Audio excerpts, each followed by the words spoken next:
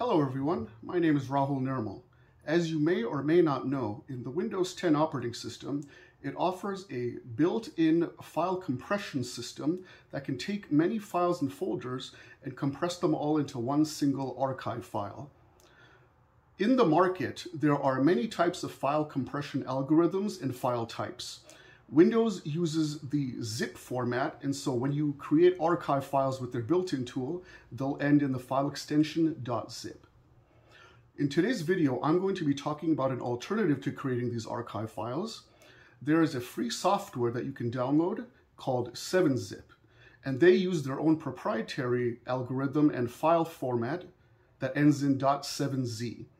And the 7z files are often shown to be more efficient and can compress better than zip files.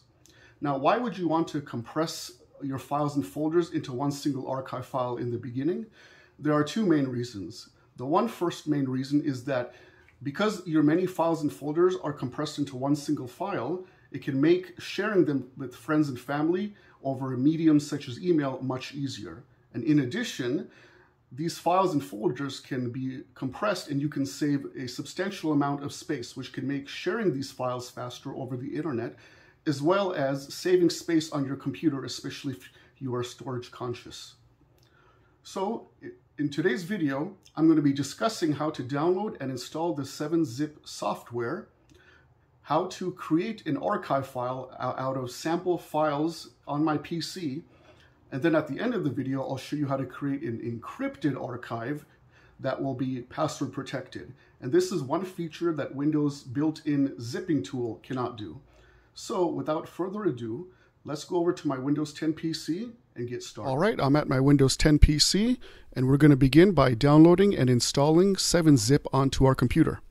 So you'll navigate your web browser to www.7-zip.org, and you'll come across this screen.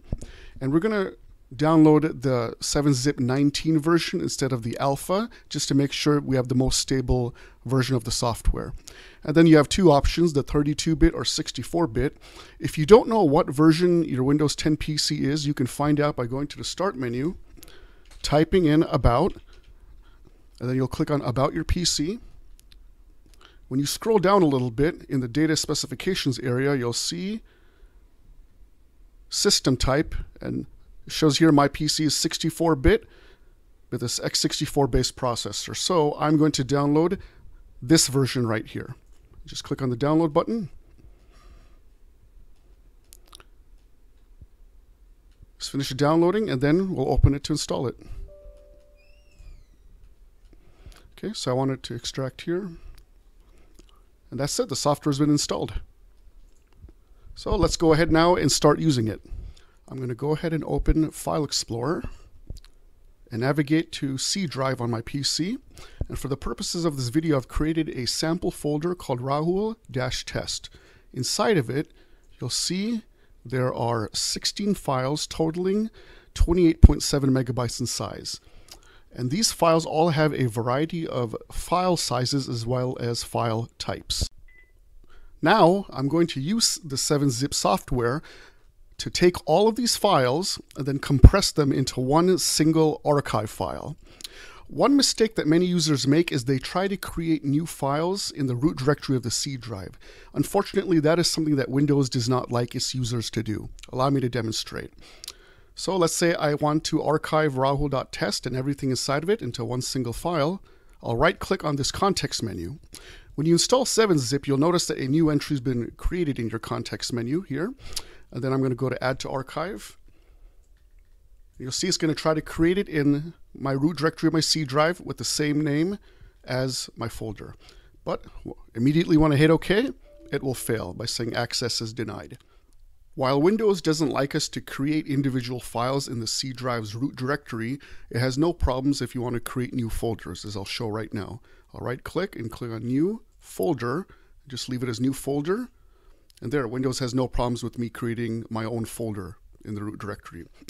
So I'm going to try to archive this folder and all of its contents again into a single file, but this time instead of placing it in the C drive's root directory, I'm going to place it in the new folder I created called New Folder. I'll right-click on Rahul-data, go to 7-zip, add to archive, and this time I'm going to change the output directory to that new folder. And I'm going to leave everything as default and hit OK. And it completed successfully. So let's go inside the new folder and see what was created. So it created that new 7-zip type file. And it has a file size of 22 megabytes. And then when I open it with 7-zip, by going to 7-zip and open archive, there's my folder, and there are all the contents. Everything is intact. So as I said earlier, this takes up 22 megabytes. And when I look at the folder here, and I'll see how much that and the 16 files inside take up, and they take up 28.8 megabytes. So to go from 28.8 megabytes to 22 megabytes is a noticeable decrease in space, and that can really be helpful to people who are short on space. Do keep in mind that the compression ratio, or how well your files will compress, depends on many factors. One large factor is the type of file you are trying to compress. Let's go back into my Rahul-data. For instance, one type of file that usually compresses well are WAV files, which is a type of audio file. So when I click on this file, you'll see it takes up 9.92 megabytes. And let me try to compress that. And I'm going to add just this one file to an archive.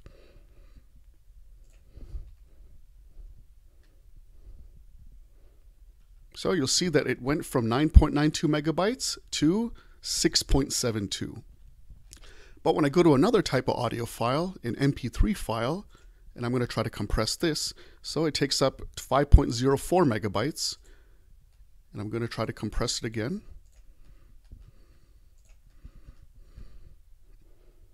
And the output file is pretty much the exact same size, so really no compression occurred at all. So file type can definitely play a factor in how well your files will compress. And then another factor is also the settings that you use in 7-zip, such as here. For the purposes of the video, I'm just using the default settings, but all these settings are something you can play around with to see if you can achieve better compression ratios. And this is something you'll just have to do some trial and error on. You had seen how I had just compressed this WAV file and this MP3 file into 7-zip archive files. So a 7-zip file can contain as little as one individual file to thousands of files and folders. So let's say I just want to do one file. I just want to add one file to a 7-zip. I just select one file and then right-click 7-zip, add to archive. And if I want to select multiple, I'll just drag until I have the number of files I want selected, like these 9, and then again go to add to archive. And then if I wanted to archive an entire folder, instead of selecting every individual file here, you can simply just go to the root directory and click on the folder itself and then just add it to archive. Now I want to show you how to create an encrypted archive file, which is password protected. So earlier I had taken an archive of Rahul-data and I'd placed that 7-zip file in my new folder here. So I'm going to create one again in this folder, but this time that will be password protected. So I'm going to click on this folder, right click, go to 7-zip, add to archive. Again, I'll make the output directory that new folder. And this time I'm going to call it Rahul-data 2. And I'm going to leave everything here as default, but here in the encryption area, I'm going to place a password. So 7-zip uses the AES-256 encryption method, which is extremely secure and difficult to crack. However, if you have a weak password, then there's still a chance that your security can be broken. So you want to make sure that your password is not the weakest link in your security chain. So here I've decided to make a strong password. I made a password called Rahul Visited Orlando, and I've replaced some letters with numbers and some special characters. So I'm just going to copy this password, place it in 7-zip, then re-enter it again, then hit OK to create that archive. Let's go back into new folder, and here's the 7-zip file, which is this time password protected. So I'm going to try to open it with 7-zip. And again, all the files are there. So it looks like you may think that I can access it, but not so fast. When I try to open one individual file, I'm prompted for a password. And then also if I try to extract any of these files outside, I'll also be prompted for the password. So let's say I want to extract this file. I'm prompted for a password. Let's suppose I put an incorrect password, just 123. And I hit OK. And the process failed. So let me try again. But this time I'm going to put the correct password.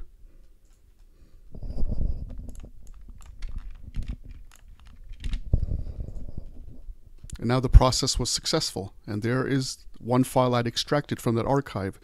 So that is how you can create a password-protected archive and also how to access it and extract files from one. Thank you for watching my video on 7-zip. If you enjoyed this video, please hit the like button, which is right below the video. And if you have time, please also hit the subscribe button to subscribe to my channel, as I'll be creating more content like this in the future. Thank you very much for watching, and have a great day.